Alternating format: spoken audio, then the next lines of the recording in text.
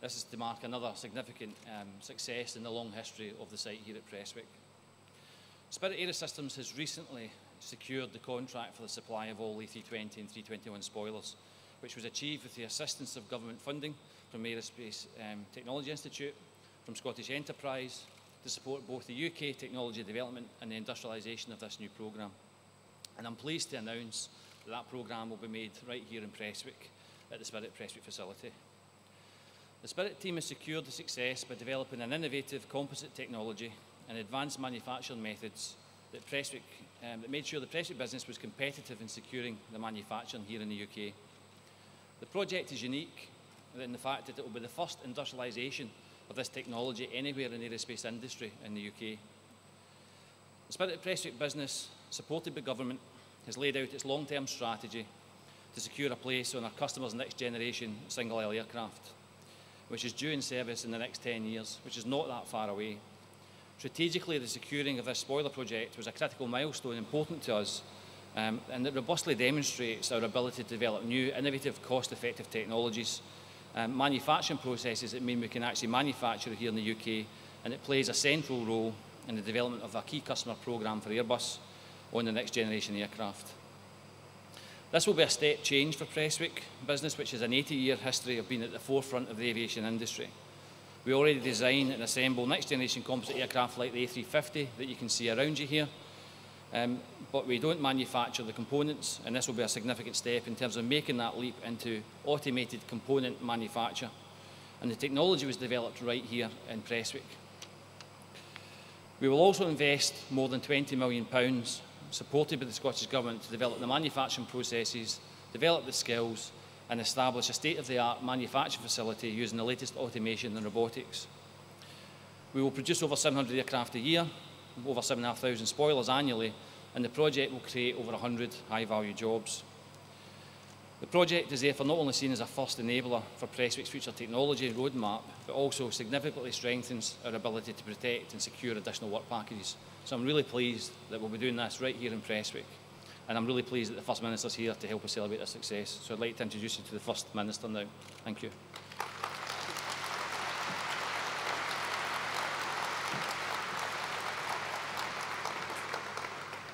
Thank you, Scott.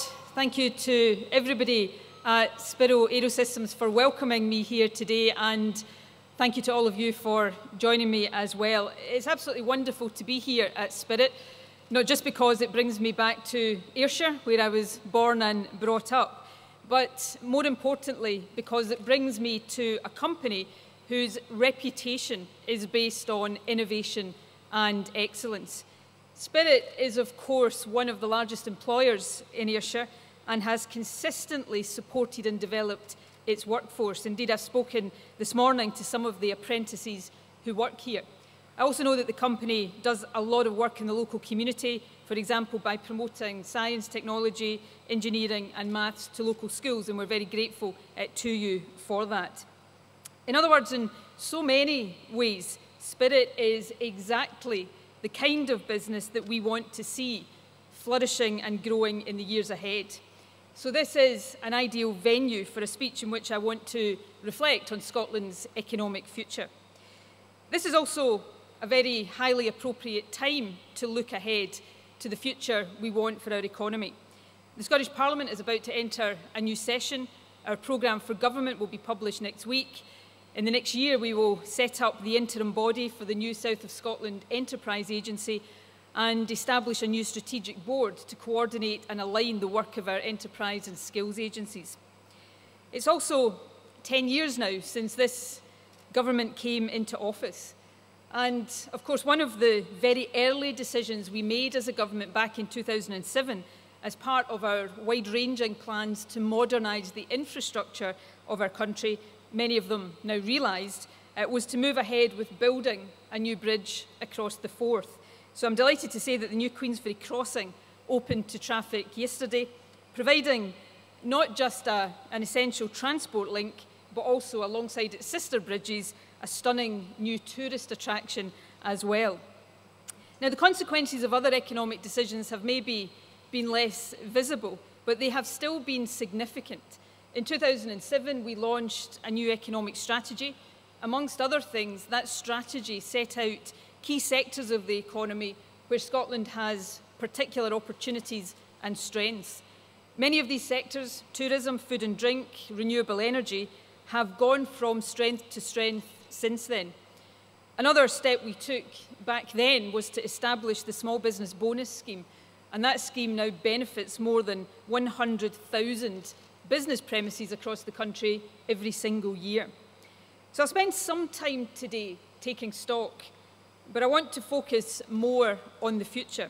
I want to set out some of the steps we will take now to benefit our economy in the decade between now and 2027, and hopefully also in the years beyond. And the first thing I want to note is that partly because of the decisions we took 10 years ago, and notwithstanding the challenges we face the future from a position of some strength. Despite the scale of some of the challenges we faced in the last decade, for example, the global financial crisis and the downturn in the oil and gas sector, unemployment in Scotland today is close to the lowest ever recorded rate. It's also now below the UK level of unemployment. And very encouragingly, our youth unemployment rate is now half the level it was at a decade ago. Indeed, it is now one of the lowest anywhere in the European Union. And almost 90,000 more people are in jobs today than was the case a decade ago, with 2/3 of that growth in employment being in highly skilled employment. In addition, our GDP per head is higher than the UK average outside of London, and we have now virtually closed what used to be a very significant productivity gap with the rest of the UK. In recent years, we have also consistently outperformed all parts of the UK, with the exception of London and the South East, in attracting inward investment into our country. So these figures, I think, confirm what most of us already know. Scotland has immense economic potential. Data from just last year suggested that we have the most highly qualified working age population anywhere in Europe. We have more world-class universities per head of population than any other country in the world, apart from Luxembourg. And we also have a global and growing reputation in key industries, from tourism, food and drink and engineering, to informatics, renewable energy and life sciences. So we can and we must be ambitious, even more ambitious, as we look to the future. Scotland has the natural resources, the skills and the research base to be one of the most prosperous parts of Europe. But we also need to accept that we still face some significant challenges. Our productivity levels do now match the rest of the UK's, but they remain significantly behind those of many of our partners in the EU. And the relatively slow economic growth we've seen in the last couple of years, largely caused by the downturn in the oil and gas sector, demonstrates the need to do even more to promote sustainable growth and to ensure that that growth is spread more evenly across economic sectors and across all parts of our country. And of course, more broadly, Scotland faces many of the same opportunities and challenges as other developed economies across the world, competing in a globalised marketplace, adapting to an ageing population, moving rapidly to a low-carbon economy, addressing low-wage growth and insecure working patterns, and ensuring that society as a whole benefits from developments such as automation and the use of big data. So today I want to set out some of the government's thinking on these wider issues.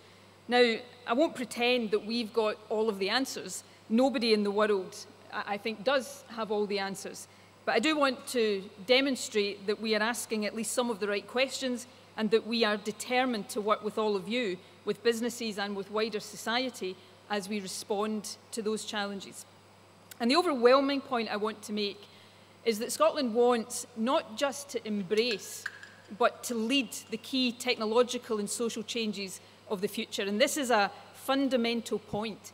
I want Scotland to be the inventor and the producer of the innovations that will shape the future, not just a consumer of those innovations. And of course, that's partly a matter of necessity. No country can close itself off from the future, but more fundamentally, it's because most of the changes we are seeing either are now or have the potential to be hugely positive for society as a whole. New technology is key to the productivity improvements that can then raise living standards for all, and a more global economy expands opportunities for our exporters. A low-carbon economy won't simply contribute to combating climate change, it will also make our businesses more efficient and the air that we breathe cleaner. However, we also need to manage the consequences of these changes, to be alert to the insecurities that they can create and some of the individual and local impacts that they can have. In everything we do, we need to recognise that economic policy is a means rather than an end. It is a means by which we help all of our people to lead happy, healthy and fulfilling lives. So today I'm going to talk about how we move more quickly to build an economy for the future. And in doing that, I want to focus on two things in particular. I'll talk about innovation, how Scottish businesses can develop and adopt new technologies, products and processes. And I'll also talk about inclusion, about what all of this means for individuals, how we ensure that everyone is able to benefit from and contribute to economic growth. And as I said earlier, Spirit is a perfect location to talk about all of this. I've just toured the premises here, and it really is quite an extraordinary place. The site here includes the original Palace of Engineering from the Glasgow exhibition of 1938. There has been aircraft manufacturing and repair here for around 80 years now. In fact, during World War II, the workshops here repaired Spitfires. So this is a site which, in many respects, harks back to a proud tradition of Scottish engineering excellence and innovation. But much more importantly, it's a site with an exceptionally bright future ahead of it. As Scott indicated, Spirit's Prestwick facility has secured a major order from Airbus to make spoilers. For the non-technical amongst you, those are the wing components you see being raised during descents and landing. And that order, of course, will lead to investment of more than £20 million in this plant and create over 100 jobs. It also marks a first, not just for this facility, but for the aerospace sector throughout the UK, since it involves the industrialisation of the manufacture of composite materials. Those are materials which are lighter and therefore more cost and energy efficient than the ones used in most current planes. Now, first and foremost, this success is due to the dedication and the expertise of all of the employees here at Spirit. It is a great example of the engineering excellence we have here in Scotland. But the public sector has also had a part to play. So it's also a demonstration of that partnership we want between government and the public sector and business. The composite technology being used in this new order has been developed and then industrialised with the help of grants from the Aerospace Technology Institute and Scottish Enterprise. I also remember very clearly 4 years ago, as then the Cabinet Secretary for Infrastructure, having to take the decision that the Scottish Government should buy Prestwick Airport to save it from imminent closure. Now, we did that because we believed then and we believe now that the airport can have a commercial future. But we were also very aware at the time we took that decision of the airport's strategic value at the heart of Ayrshire's aerospace cluster. And much more recently, in June of this year, I announced the establishment of a lightweight manufacturing centre at Inchinnan in Renfrewshire. The Scottish Government is helping to fund that centre because we know that there are major economic opportunities for Scotland in manufacturing lightweight materials such as titanium and carbon fibre. And indeed, that centre will support Spirit in developing the composite materials for its wing spoilers. The Lightweight Manufacturing Centre will benefit many other companies and sectors as well. It's potentially an asset for vehicle manufacturers, renewable energy firms, the oil and gas supply chain, and even medicine and life science companies. Now, at present, there are a host of opportunities for Scotland across the advanced manufacturing sector. And so the Lightweight Manufacturing Centre has always been seen as the initial step in establishing a National Manufacturing Institute for Scotland. And I'm able to confirm today that the Scottish Government will move forward to establish such an institute. Indeed, I can announce today that we will confirm both the location and the key partners for that institute before the end of this year, with a view to the institute being operational before the end of next year. And that's a clear demonstration of our conviction that advanced manufacturing will be central to our modern economy in the future. And it's a good, tangible example of our commitment to promoting and supporting sectors where Scottish business has a clear opportunity to grow. Advanced manufacturing is one of those sectors, but there are many others as well. Next week's programme for government will see us commit additional support for the financial technology industry. We will also continue to support the energy sector. We've already committed £90 million matched by the UK government in an oil and gas technology centre. Next week, we will announce new support for work on carbon capture and storage technology, vital to the future. We also know there are big opportunities in life sciences. That sector already employs 37,000 people across our country. Last week, I visited Aquila Biomedical. That's a startup based over in Edinburgh's BioQuarter. It's doing amazing work to develop treatments which use the body's immune system to target cancer. The Scottish Government, therefore, is trying to support companies like that across the country. So we're encouraging more cooperation between the life sciences sector and the National Health Service.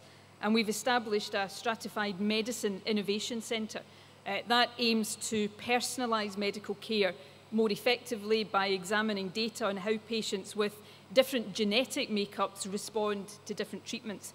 And it brings together Scotland's key strengths in life sciences and data analysis, a sector where, again, Scotland has formidable and leading-edge capabilities.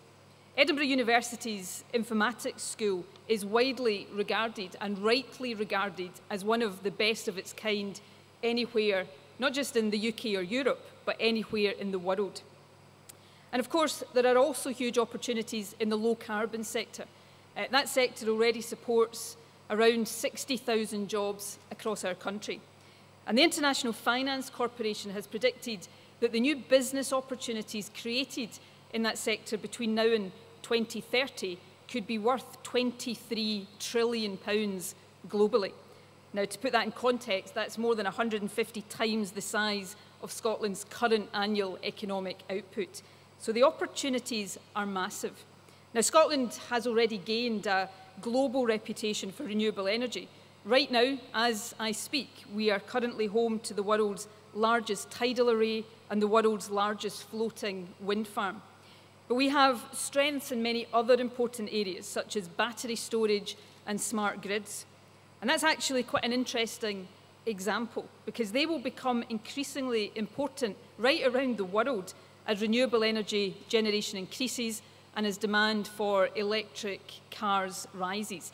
So to go back to what I said earlier on, the opportunity globally for Scotland to be an inventor and a producer of these technologies, not just the consumer of technologies developed elsewhere.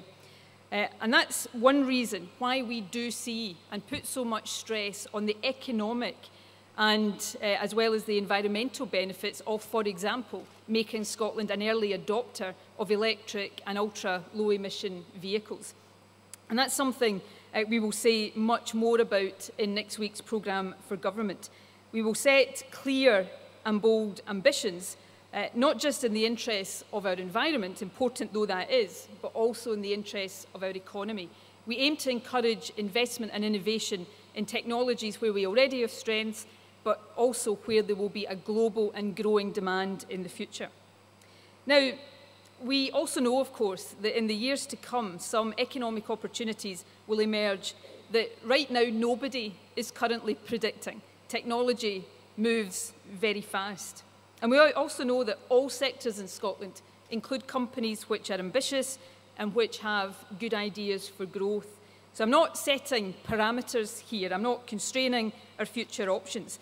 We will need to be flexible in responding to opportunities and in supporting companies across all sectors. But I suppose the key point I'm making today is this one. Right across Scotland, jobs are already being created in key sectors of the future. And our promise to businesses, whether you're based in Scotland or elsewhere in the world, is that if you invest here, we will provide a stable, supportive, business-friendly environment. We want to be the best place in the world to establish an innovative business. We also want to encourage businesses to internationalise and export. We know from evidence that companies which do that are more likely to innovate and improve their productivity. Now, it's fair to say that our exports have already increased by 2/5 since 2007. We have some fantastic companies which are already succeeding internationally. But our exporting base is still narrower, much narrower than we would like it to be. For example, and this is a statistic that shocked me when I first heard it, right now half of our exports come from just 70 companies across Scotland. Now that is both a challenge, but more importantly, that is an enormous opportunity for growth and expansion. So we're determined to encourage more businesses to internationalise their operations. And that's why, for example, we are doing more at a local level through the Chambers of Commerce network to encourage small and medium-sized businesses to export. We're also seeking to create a culture which is supportive of entrepreneurship. Partners such as Entrepreneurial Spark have already helped to encourage a whole new generation of entrepreneurs and business startups, but we want to do even more. And so next week, we'll also announce plans to further support graduate entrepreneurs. And we're working to unlock and encourage investment, which helps businesses to grow. That's why we launched the first stage of the Scottish Growth Scheme in June. In that first stage, Scottish Enterprise and the EU will each provide £50 million for investment in Scottish companies that are looking to expand or raise finance. And we expect that investment to be matched by private investors. So it should result in a total of £200 million of investment into Scottish businesses. And we're also looking carefully at what further steps we can take, in addition to the growth scheme, that will support companies in need of finance. We want to use all of the powers at our disposal to help businesses not just to start up, but to expand. And again, we'll set out more about that in the programme for government next week. And finally, we want to encourage businesses' own expenditure on research and development. That's grown fairly strongly in the last decade, but from a very low base. And it's a measure where we still lag significantly behind many of our European partners. And that really matters, because research and development helps to drive innovation and therefore makes a difference to productivity and economic growth. And again, Spirit is the perfect example of that. So I can announce today that in each of the next 3 years, we will increase Scottish enterprise support for this by almost 70%, from £22 million a year to £37 million. And we expect that £45 million of increased investment from the public sector over the next 3 years to result in almost £300 million of further research and development expenditure.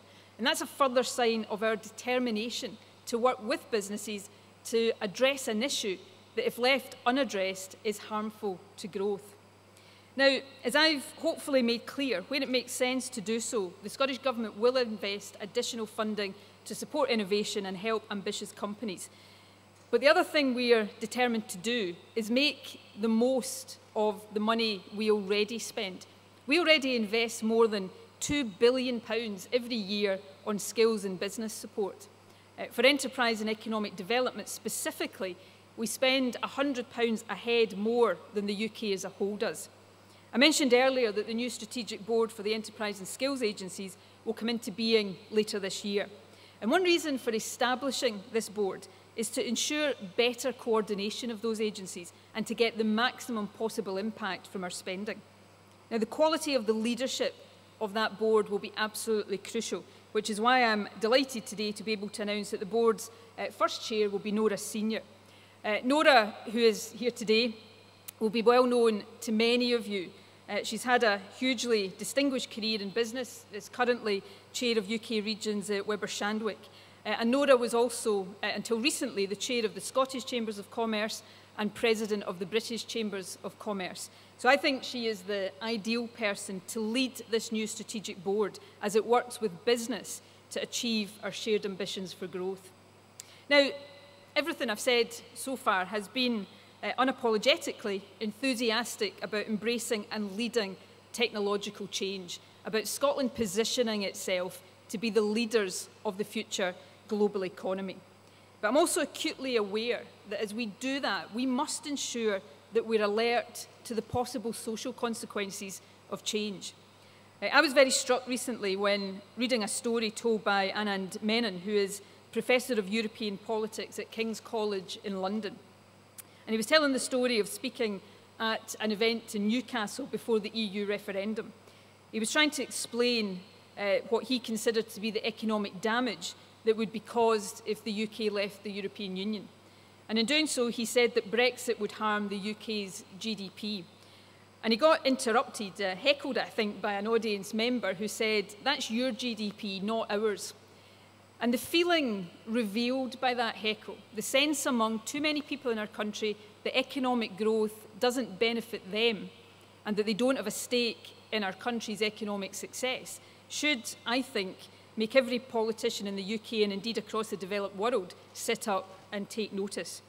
It certainly highlights a major weakness in UK government economic policy in recent years. Too many people and too many areas have been left behind. We need to ensure that growth benefits all parts of the country and all sections of society. There are, of course, overwhelming moral arguments for that, but there are also really compelling economic ones. In fact, the OECD has estimated that between 1990 and 2010, rising income inequality in the UK reduced our economic growth per person by 9 percentage points. So ensuring that growth is inclusive, that everyone benefits from it, that everyone has a fair chance to contribute to it, remains absolutely central to our economic policy and will be so certainly for as long as I'm First Minister. And that's why the Living Wage, the Fair Work Convention, the Scottish Business Pledge will continue to be vital parts of our approach to economic growth. It's why we see trade unions as partners rather than opponents, and why we're encouraging greater employee ownership of businesses.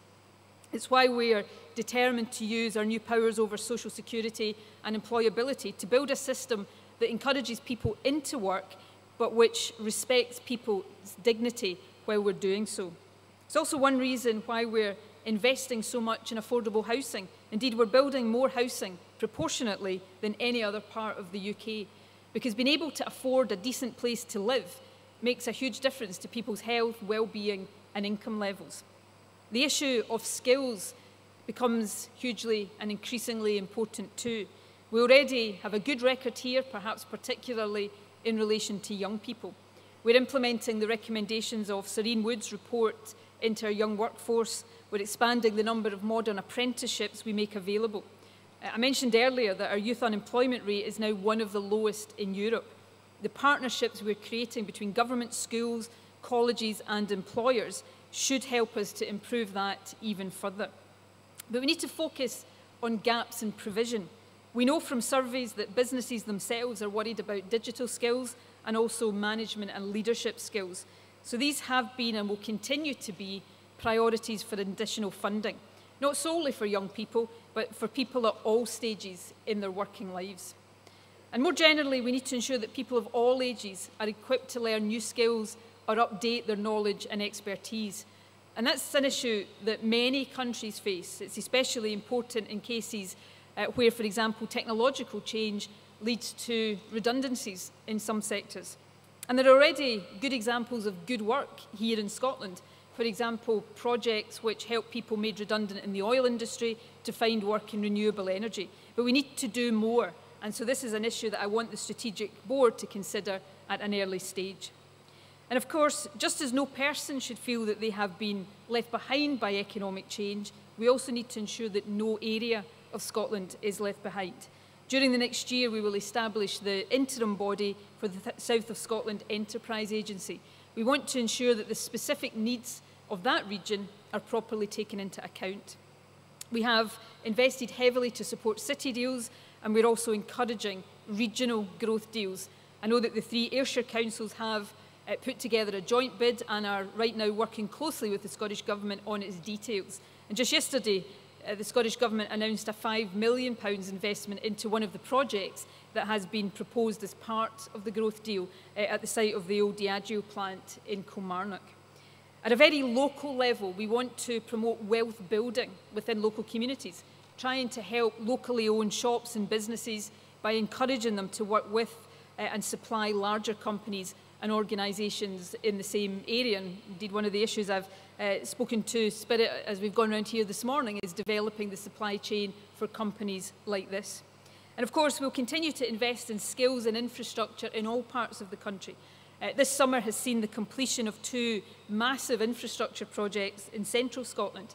The new M8 was officially opened earlier this month, and as I mentioned earlier, the new Queensferry crossing opened to traffic yesterday. But we're making important investments right across the country. The Aberdeen Western Peripheral route will open this winter. The dualling of the A9 is the largest road building project in Scotland in a generation. We're also investing in rail improvements and new train services for communities right across Scotland. And perhaps our most important investment in connectivity is our commitment to making broadband accessible in 100% of residential and business properties by the end of this Parliament, the next stage of which we will procure later this year. And that's something that will be vital to the sustainability of rural and remote economies. It will be hugely beneficial to businesses, whether they're bed and breakfasts or creative design companies. And it's one of the ways in which government can fulfil our part of the social contract. We can ensure that Scotland's government truly benefits all parts of the country. Now, there's one final issue that I want to address before I conclude my remarks today. By now you'll have noticed that I've hardly spoken about the thing everybody's speaking about almost every day, which is Brexit. And that's partly because all of you already know the Scottish Government's position on this. We oppose Brexit, but if the UK Government is intent on leaving the EU, our view is that the UK should seek to remain a full member of the single market and the customs union. But the other reason I haven't mentioned Brexit heavily today is because all of the policies I'm talking about today will be implemented regardless of Brexit. We know that leaving the European Union is very likely to make business conditions more difficult, and we will take account of that and we will do everything we can to mitigate that.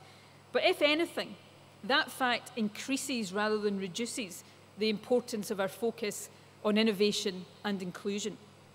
However, there is one area where Brexit could make action impossible rather than just very difficult, and that's in relation to Scotland's demographic challenge.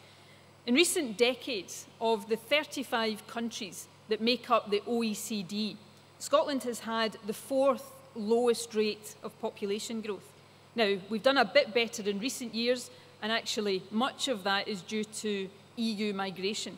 However, the UK as a whole has had significantly higher population growth than we've had. And that really matters.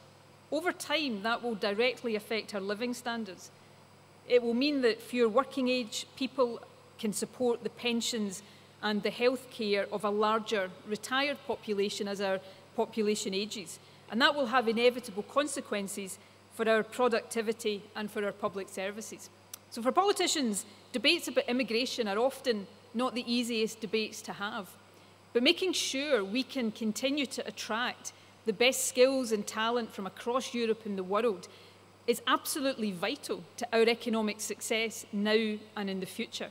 So it's really important that we address this debate and don't allow our economic interests to be damaged. And that's why the UK government's approach to Brexit is, in my view, so infuriating. It's abandoning something that Scotland's economy benefits hugely from, which is our membership of the single market, in order to try to restrict something else that Scotland's economy really needs, which is freedom of movement for EU workers. Now, the UK government already accepts, in practice, the idea that different parts of the UK can adopt different immigration procedures. It allows, for example, 7 cities in the north of England to use special procedures for people wanting to work in technology industries.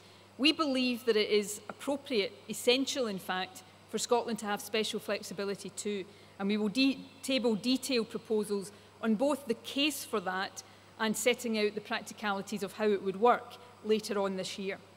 And in doing so, we will seek to work constructively with other political parties. After all, there is a strong cross-party consensus in the Scottish Parliament about the benefits of migration. If that consensus counts for anything with the UK Government, it must surely mean that we can come to an agreement that meets Scotland's needs and priorities. And throughout all of this, we will continue to send an important and consistent message. We welcome people from all around the world. We will encourage and enable you to build successful and happy lives here. Scotland is and will remain an innovative, inclusive and open country. Now, near the beginning of my remarks, I mentioned that this site has been used for aircraft maintenance and manufacture for around 80 years. When the original owners of the site chose a motto after World War II, they took it very appropriately from Robert Burns. It said simply, "The world ours." And that's a motto that continues to speak to this day of our internationalism and our ambition. Scotland should aim to welcome people the world over to visit, work, study or invest, to compete the world over in new markets and technologies, and to be renowned the world over for the quality of our products and for the social benefits created by our innovations. And I believe passionately that we are well placed to do that. So my hope is that when we look back in 2027, we will see that it's decisions we take now that have helped to place us at the forefront of embracing change and addressing challenges. And the innovations developed here in Prestwick and other parts of our country have helped to address the major social, environmental and technological issues that are faced by societies around the world. And by doing that, we can, as a relatively small country, contribute hugely to the wider well-being of the world.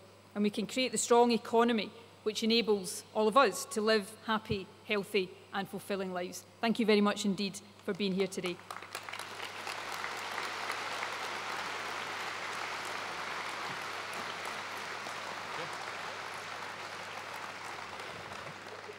I'd like to thank the First Minister for her kind remarks, and it was a very informative set of remarks.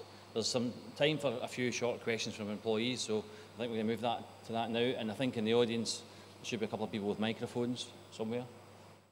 So if there's any questions for First Minister, please feel free. Any? Hands up. Don't be shy.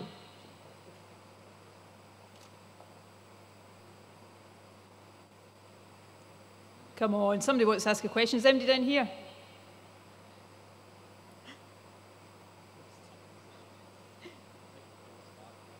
Hey, is there somebody? I can't see. My eyesight is letting me down just now. Somebody needs to put their hand up and ask a question. Or Scott, you're going to have to do is kick it off.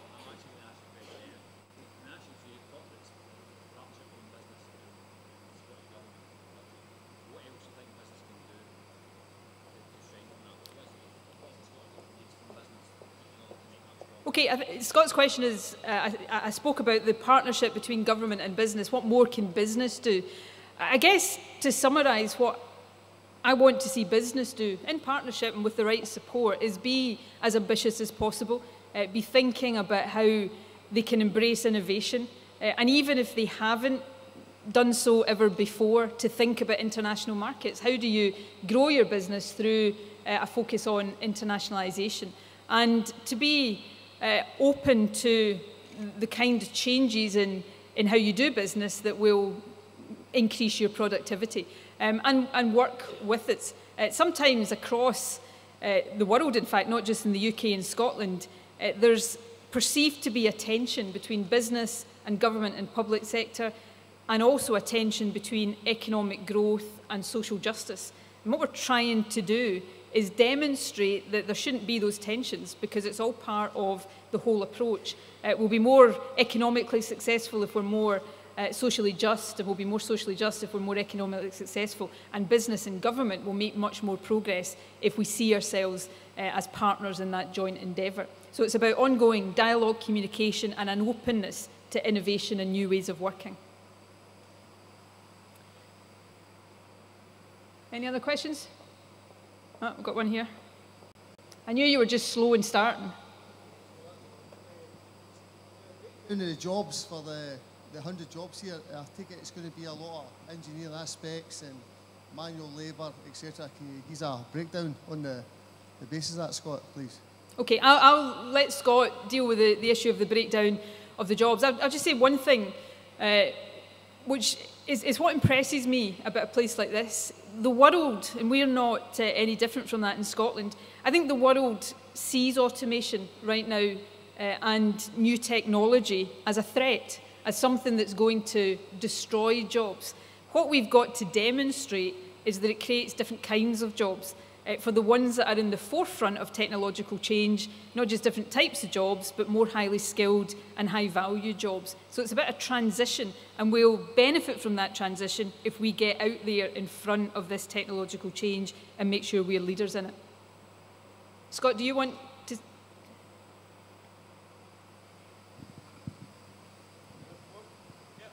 Okay. So Scott, I think we've got to think about the jobs that have actually got us here as well. There's been a lot of engineering jobs that have got us to this point, R&D jobs, significant front-end job. I mean, we're working this project for at least 18 months, if not in terms of simple stuff before that. In terms of hard jobs, it's 80 manufacturing jobs, assembly jobs, and 20 support staff, roughly, is the kind of split of that. So that's what you call a facility like this. Okay? Okay. Question here. Good morning. Yeah. My name is Lakshmi Boy. As you know that after Brexit, there are a lot of uncertainties in aerospace, especially Airbus, because we don't know that future of Airbus here. Like how UK government is going to ensure that we don't have any issues in longer run, because Airbus is trying to invest again here. Like, is there any guarantee for us? Like, well, we need to work as hard as we can to provide the certainties that big companies, multinational companies like Airbus that have investment here, and companies like Spirit need for the future. There's also, you know, it's an illustration of the complexities of Brexit. You know, those who run airline companies still, you know, are asking questions about the future of the Open Skies Agreement. So there's lots of interconnected issues. Now, you know, I don't think I'm telling anybody anything they don't know here today when I say I'm not the biggest fan either of Brexit or the UK government's approach to taking forward Brexit. The fact that more than a year on, we're still asking some of those basic questions suggests that this has not been a process that's been taken forward with the kind of leadership and clarity and determination that you would like. From the Scottish Government, we're not in control of the Brexit process, unfortunately. What we will do and continue to do is try to get as much certainty and clarity out of the UK Government as we can. In those discussions, do everything we can to make sure Scotland's essential interests, economic and other interests, are taken account of and protected, and try to argue for common sense solutions. I'm aware in the Brexit debate there's a lot of terminology used that can be quite confusing for people. As I say, if we're leaving the EU, which I wish we weren't, what's really important is to stay within the single market and the customs union, because it's that single market and customs union that mean that companies that maybe manufacture components in different European countries can do all of that with no barriers and no tariffs, no regulatory barriers. It allows companies to export and import with complete ease and to operate across different countries. If we start putting barriers in the way to that, which inevitably we will if we leave the single market, that's going to become more difficult. So I'm, while deeply regretful about Brexit, I'm optimistic that common sense will prevail, and we'll certainly keep trying to make the common sense case as often and as loudly as we can. Any final question? Yes. First Minister, this year we've seen an additional levy for businesses of our size with the apprenticeship levy. What advice would you give to businesses to try and capitalise on the funding available for that? Work with us. For those who don't know, and again, this is not a moan, it's just a statement of fact, the apprenticeship levy was not a Scottish Government initiative. It was an initiative introduced by the UK Government, very frustratingly for us, without any real discussion or dialogue in trying to design that.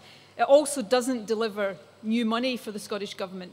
The revenue that comes from the apprenticeship levy to Scotland pretty much just replaces the money that was previously available through the Barnett formula for skills and training.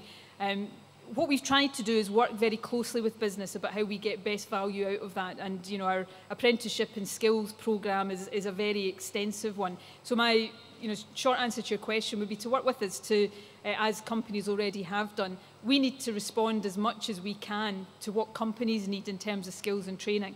You know, you know better than I do what your business needs in order to make sure you develop the skills. So that ongoing dialogue is really important to us, and hopefully it's an opportunity for you to shape our approach as we go forward.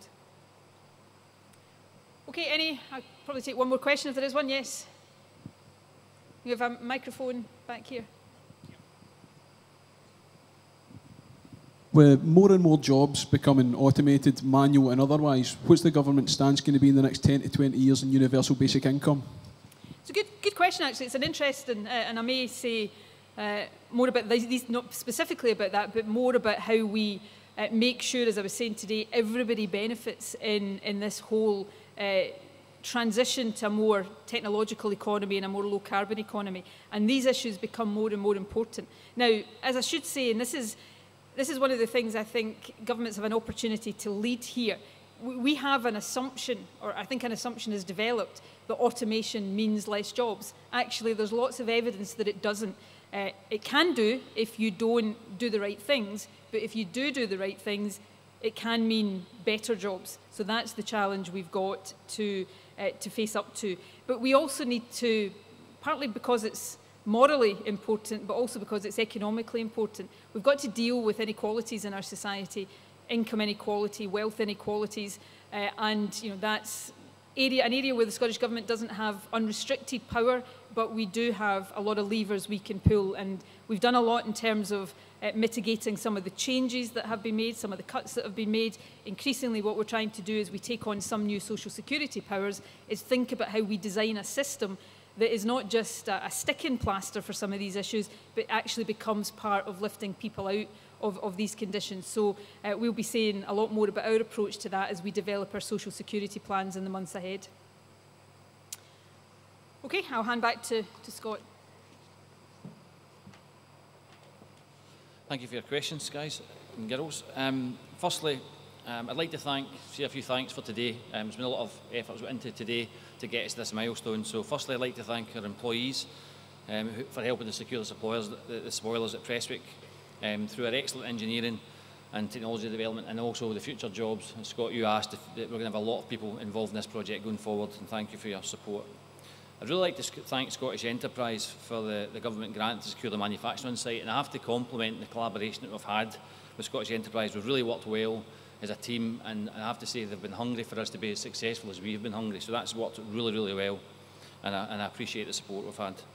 Also, I need to mention the AFRC in Glasgow for developing the new innovative NDT solutions that will be critical for the success of this project.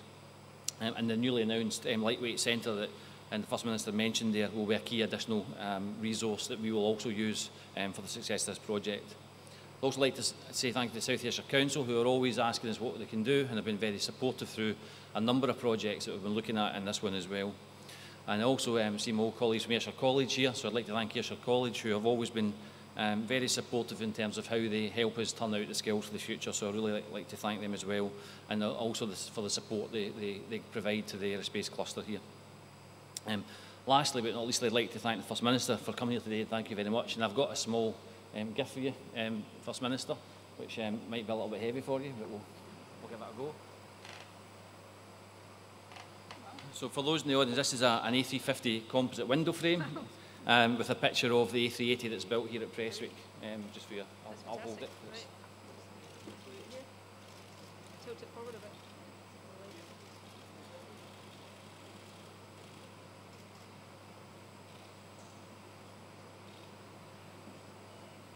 Okay, I'll see that way.